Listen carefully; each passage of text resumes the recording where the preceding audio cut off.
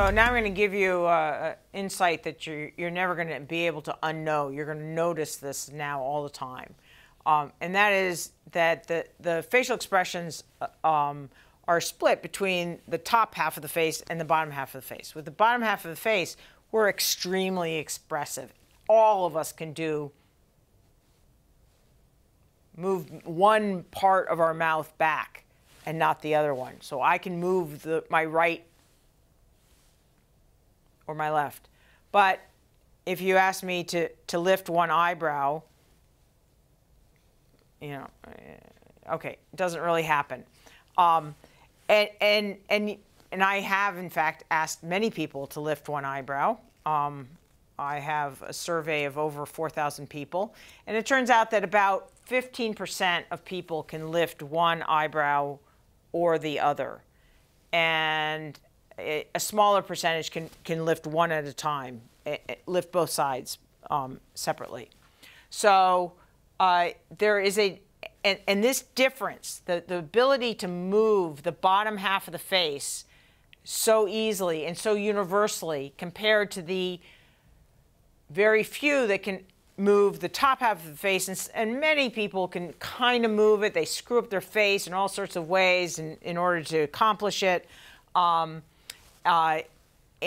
then there are some that can do it really well, and I'll just show you. This is one of my medical students, Laura Christensen, and she can move each of her eyebrows in isolation.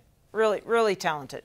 Most of the people that can do this, even if they can only do one, she can do two, but regardless of whether they can do one or two, they'll usually have a story as to when they figured out how to do it. Okay, how did they learn how to do it? They decided that their piano teacher did it and it looked really cool, so they decided they were going to sit there and look in the mirror for a couple days until they could figure out how to do it. Now, I think some people try to learn how to do it and can't. I don't believe that I can do this, but for some people it's an available movement, but it takes training.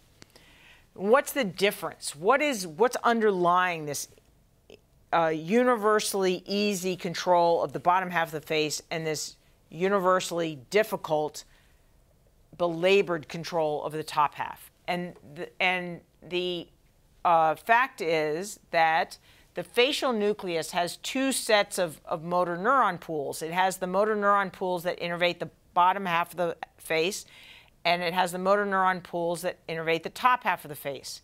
These two different pools get two different innervations. The input, the cortical bulbar tract, only goes to this pool that innervates the bottom half of the face.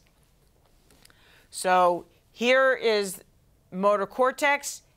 It innervates the muscles that go to the bottom half of the face. Here is a different area, supplementary motor area, and there's an area in anterior cingulate that also innervates the motor neurons that innervate the top half of the face bilaterally. So you can imagine a lesion here is going to be basically unaffected, is not going to have an effect because there's still the innervation from the other side. The other reason that this is typically asymptomatic is because most of the movements that we make with the top half of our face, which are not as fine as the ones that we make with our bottom half, are symmetric. They're bilaterally symmetric. So we do this.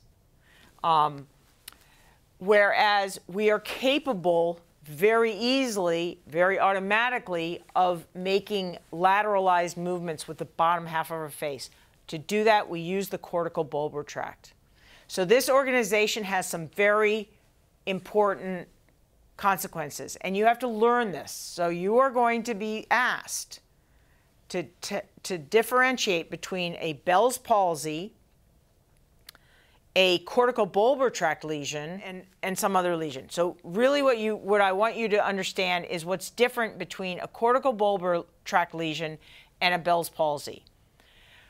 The cortical bulbar tract lesion is called a supranuclear facial palsy.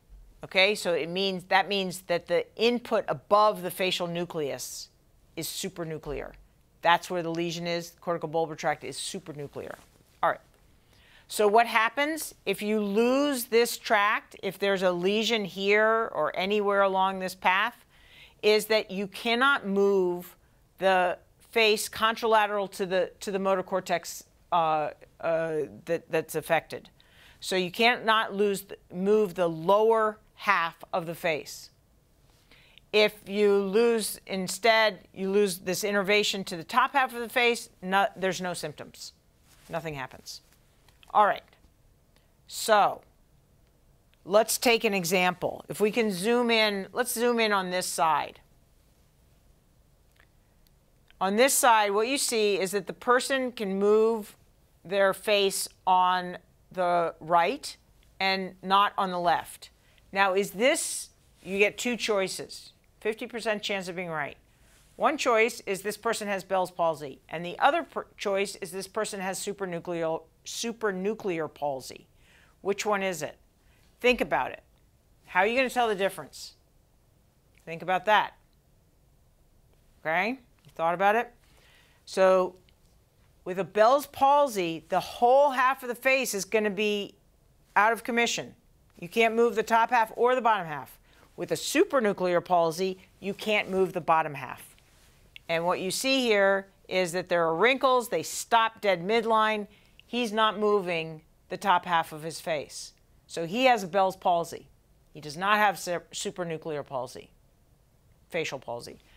So if he has Bell's palsy, then what other symptoms are you looking for? You're looking for dry eyes and dry mouth. You're looking possibly for hyperacusis. You're looking for potential pain in the ear. And you're looking for, you can test whether he's sensitive to a taste put onto the left front of the tongue. All right, so that's Bell's palsy. None of those things are going to accompany, none of those other things are going to accompany a supranuclear palsy. So you won't have the ear problem, you won't have the taste sign, you will not have the dry eyes and dry mouth. Now, will you have the hyperacusis? Think about it. Think about it. Think about it. And the answer is you will not, because the hyperacusis, remember, is a reflex. It doesn't depend. You can't make yourself pull back your stapes. You can't make yourself engage your stapedius. It's automatically engaged. So the cortical bulbar tract is ending on muscles of facial expression, but not on it's ending on motor neurons that innervate the muscles of facial expression, but not on the motor neurons that innervate the stapedius. Okay, so let's just go through this, and I belabor this because you will get a question that will make sure that you understand the difference between a central lesion and a Bell's palsy. All right? You have to understand the control of facial expressions, not just to pass the boards, which you do have to, there will be a question about this on the boards, but also Bell's palsy is really common, and having a stroke, a central stroke, is a very different beast than having Bell's palsy. You want to know this. You want to know this because you're going to have family and friends that encounter this. You're going to have, you might have patients. Okay, so you really want to remember this. So for a Bell's palsy, the seventh cranial nerve 7 is cut. That's going to make you lose the ability to move the face on the entire half of the face. With a supranuclear lesion, only the contralateral to the source of the cortical bulbar tract involved, only the bottom half contralateral to that lesion, the origin of that lesion, is going to be affected. Okay, and just to, I'll leave you with this. You can study this on your own. All I can say is learn this, learn it. Okay, I'm going to test you on it just so that when you get to the boards, you're going to ace it. Okay, next, we're going to look at the difference between a lesion of a motor neuron and a lesion in a motor control center, in a descending tract from a motor control center.